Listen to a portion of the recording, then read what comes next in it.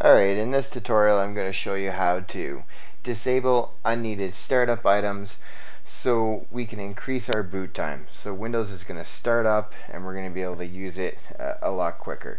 When you first install Windows, whether it be Windows 7, 8, 10, whatnot, it starts up pretty quickly with the new installations. But as we install applications, it's going to slow down over time.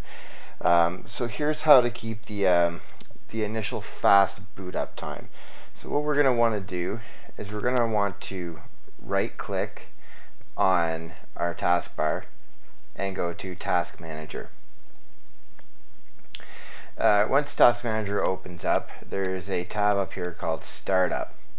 So the Startup tab here, it shows you a list of applications that run every time you launch Windows. So on the left hand side you'll see the name of the applications here that have started up with Windows without you having to open up any additional programs. You have the manufacturer of those programs, so who creates it, Intel, Bitdefender for Fire Scanner and firewalls. We have the status. So enabled is it's starting up with Windows. Disabled is we're going to have to manually start it.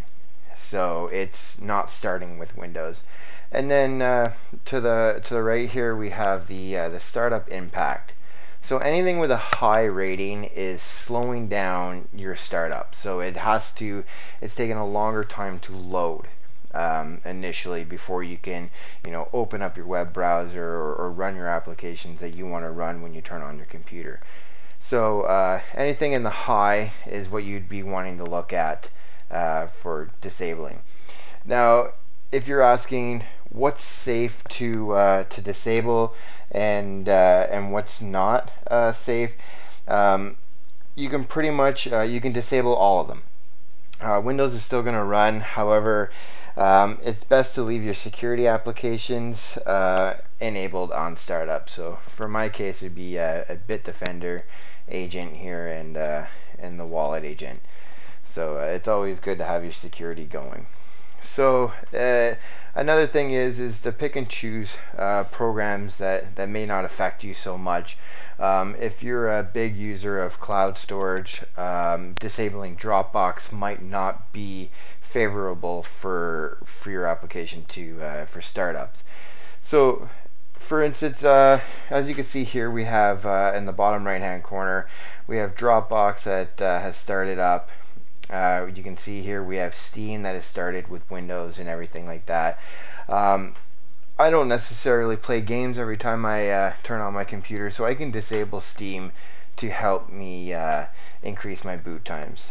As you can see, we can't really see the impact it has on the system right now. It says it's not measured. So to disable Steam, we can click on it, and then down here in the bottom right hand corner we can click Disabled.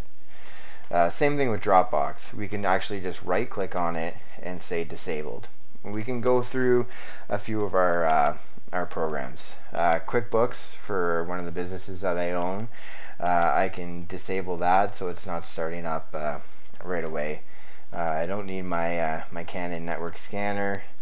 So take some time, go through here. Like I said, you can disable everything. Windows is still going to boot. Anything that you disable, you're going to have to manually start later on. So if I want to use Steam, I'm going to have to click the start button. I'm going to have to find it,